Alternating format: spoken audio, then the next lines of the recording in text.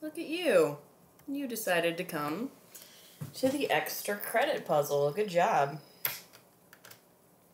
I can tell you right now, this one is going to take a while to get through the example, but we're going to do it together. So hopefully you realize that there were two PDFs. The first one is an example page, and the second one is the actual puzzle that you can do yourself. So you should have the example one out right now with all the rules on it. We basically have two jobs in this puzzle. And I'll write them out right here. The first job that we have to do is we have to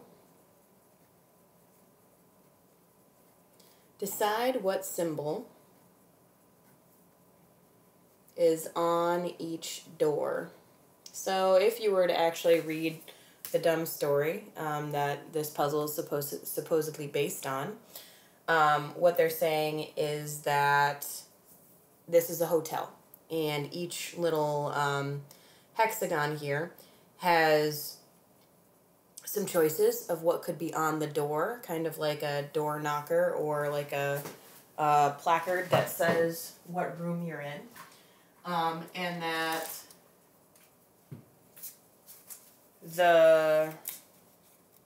you have to decide basically who's staying in what room.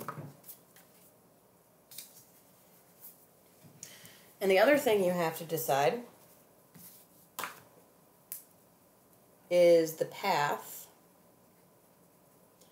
that the bee takes between the rooms. So by that, I mean, if you look here, you see how it enters by the F and then goes to the E and then to the 1, 2, 4, down to the C. You know, you can kind of see the path that it goes through. You can also see that it's going to come in one end here and go out the other there. So this over here, I'm going to leave that kind of covered so that it doesn't bother me while I'm working on this. You can do the same, or you can look at it, I guess, but it's hard for me to tell sometimes when I'm looking at something, when I'm actually figuring it out myself and when I'm just looking at the answer. So, all right, here we go. So up here on the top, up there, are all the directions for what I'm about to tell you, so you can always look up there if you want to see it. So what these mean, when they're slanted like this, is that they mean that these symbols are in the same row. So this symbol right here is in the same row as this smiley face.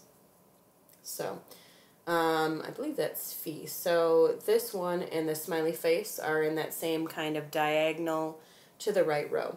So for example, it could be like this smiley face right here and this one right there. These two, these two, these two, but it can't be this one right here because that one doesn't have a smiley face. That's down and to the left of it. So that kind of lets me cross that off. I'm going to do the same thing here with this one with the B and the face looking to the right. So B looking to the right, B looking to the right, B looking to the right, but this face looking to the right doesn't have a B up there. And this B doesn't have a face looking to the right below it in that kind of diagonal. This next one is a 4 and a smiley face. Same idea. It needs to be in the same diagonal, so I'm just looking at possibilities. This 4 doesn't have one that's down and to the left, and this smiley face and this smiley face doesn't have one that's up and to the right. So we're just crossing out possibilities right now. Next one is alpha and X. So let's see, alpha and X, these ones are exactly the same pattern. It's just kind of slanting off to the right going down instead of the left going down. So alpha and X, same row, same row, same row, but these alphas are gone because they're not in the same kind of diagonal row. Next one is 2C. So 2 and C, 2 and C, 2 and C. That takes out this C right here. That symbol and the face looking to the left. Good there, good there, good there, good there, but this symbol's gone. And then finally this phi looking one with a minus sign. See how I already crossed off that symbol right here? That means that this one can't possibly be it. So the minus sign's gone from that one.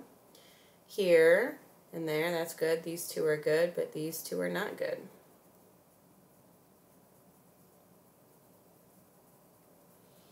Speaking of, I'm realizing now that this symbol is the exact same as this symbol up here. So since I adjusted some stuff here, I might as well adjust some stuff down there.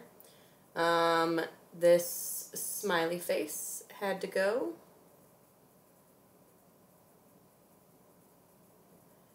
And, oh, that was because of the 4 earlier. Oh, so that actually worked out pretty well. Okay. So the next clue is this one right here. This means that this symbol right here, which is sigma, sigma has to be on the left side of E.